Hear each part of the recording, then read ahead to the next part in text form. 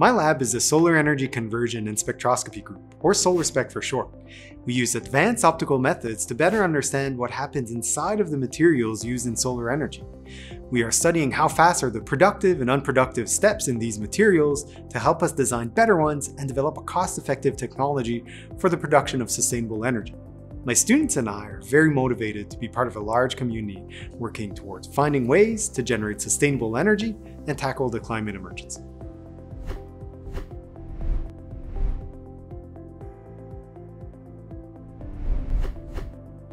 ChemComm is a widely recognized journal which gets exposure, and its publisher, the Royal Society of Chemistry, has a long-standing reputation of high quality.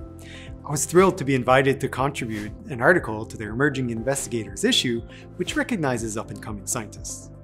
This article looks at what experimental methods have been used to study a type of solar energy conversion system called carbon nitride heterojunctions. Carbon nitride is an inexpensive organic polymer that is showing very promising activity for the production of solar hydrogen. A heterojunction is when you take two materials and place them in contact, which can improve the way that charges flow to achieve higher efficiency. High efficiencies have been shown for carbon nitride heterojunctions, but we still don't always understand why. This review article provides a holistic view of what we know so far and highlights the fact that there are still gaps in our knowledge.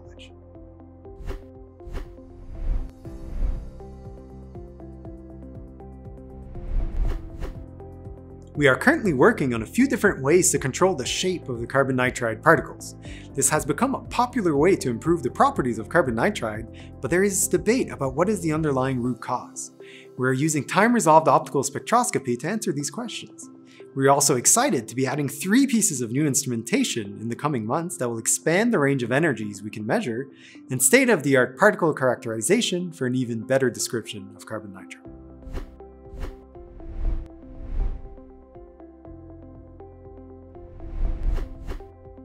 I'm from the small town of Bathurst, New Brunswick, Canada.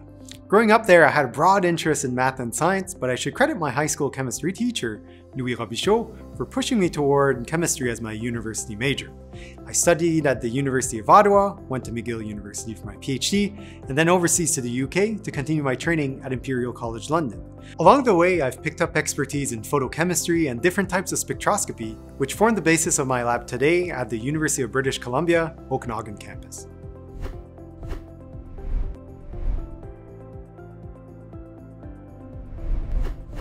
The most important thing I learned along the way is that you can be a top, internationally renowned academic and have a balanced life. There's no doubt that academia is extremely demanding, but you need to take care of yourself.